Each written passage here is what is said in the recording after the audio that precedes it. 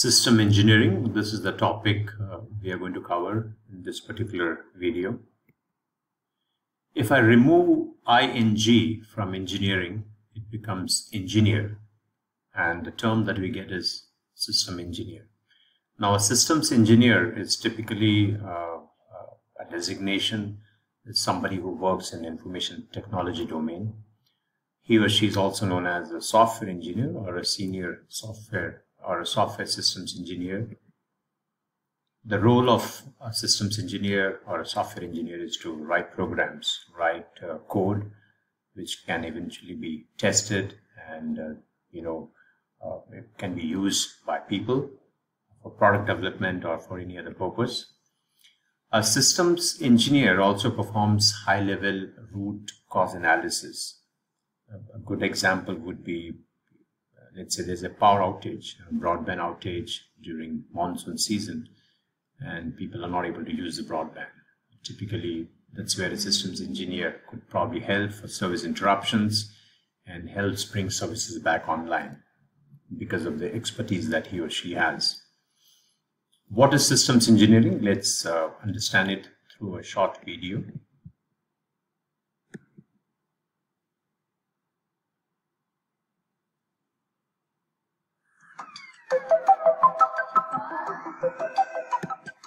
Systems engineering is a science applicable to the development and maintenance of highly complex products like trains, cars, airplanes, power plants, and spacecraft. The goal is to integrate all of the product's behaviors into an efficiently functioning unit. For example, the human body requires a respiratory system to inhale transference. The circulatory system to send this oxygen along with nutrients to our cells and so on. Even the cell change in one system could impact another system, and is one of them the body. Companies are using system software includes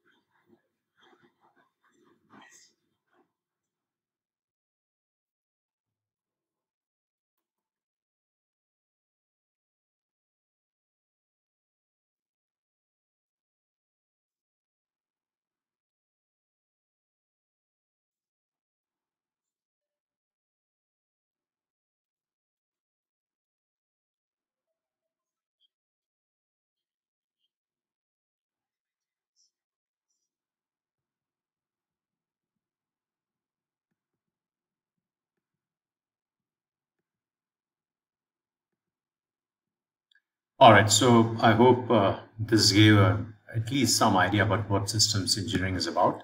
Let's move forward. Systems engineering focuses on how to design and manage especially complex systems.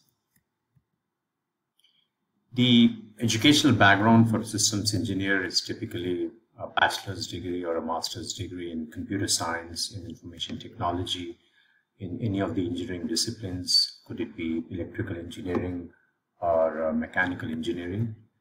Like systems engineers, software engineers also use programming languages to develop software. They collaborate with stakeholders.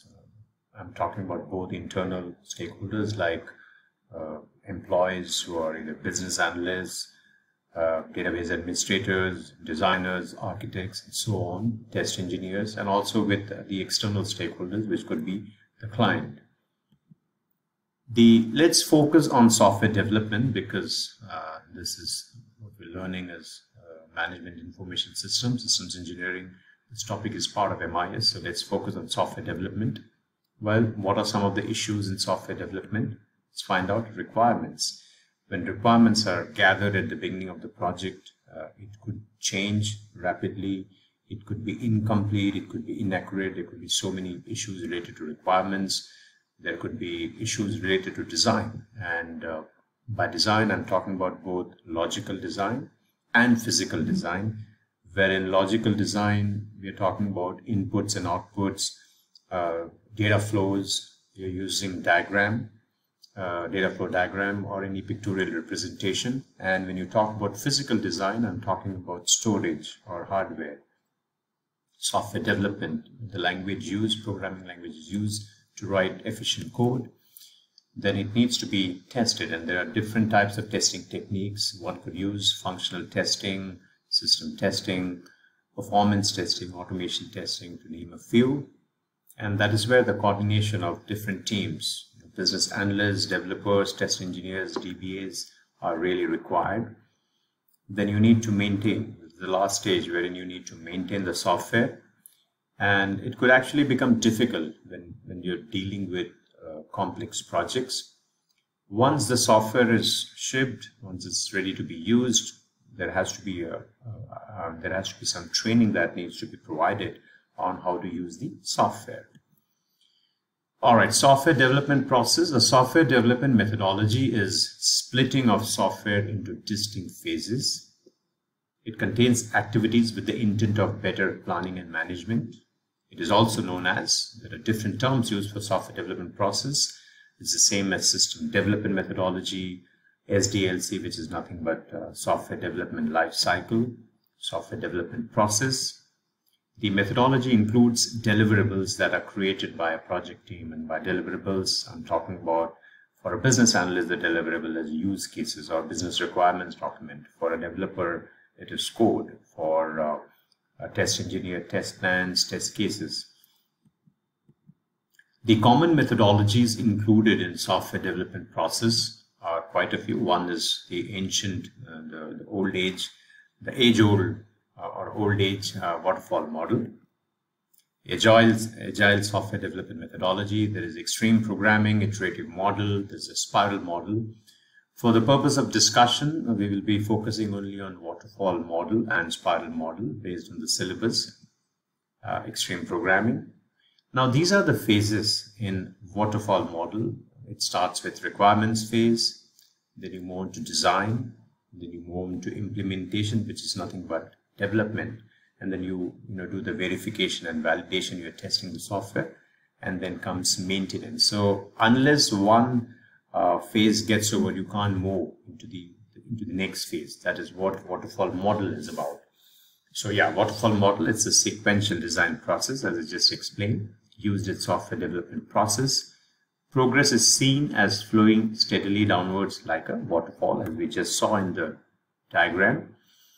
Unless one phase gets over, you cannot move on to the next phase. And waterfall model is typically used when the project is not so complex, when the project is small.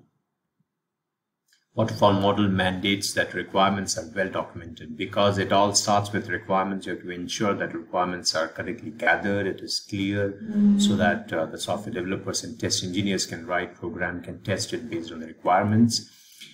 The PM, which is the project manager, is likely to spend more time during the requirements phase than any other phase in software in the waterfall model. Well, it's a small exercise that you can do it at home or during your break. Now that you know what waterfall model is, think of the advantages it has and also the disadvantages. So what is the advantages? What are the advantages and disadvantages of waterfall model? Now let's move on to another model, spiral model. Let's take a look. It's a combination of both waterfall and iterative model. Every phase in spiral model, and I believe there are 4, we'll take a look later. Each phase in spiral model begins with a design goal, and it also ends with the client reviewing the progress and then giving the feedback at what needs to be done. The development team, the software development team in spiral model also starts with a small set of requirements, as was the case with waterfall model. The requirements are looked at, business requirements documents are written, functional requirements are written. The software engineering team then adds functionality for all the new requirements that gets added, updated as with every increasing spiral. That is how the term spiral model, until the application is actually ready to be deployed to production. The spiral model, yes, it has 4 phases, as I said. The first phase is the planning phase. You plan for your resources, you plan for your costs, what's going to be the budget for the project.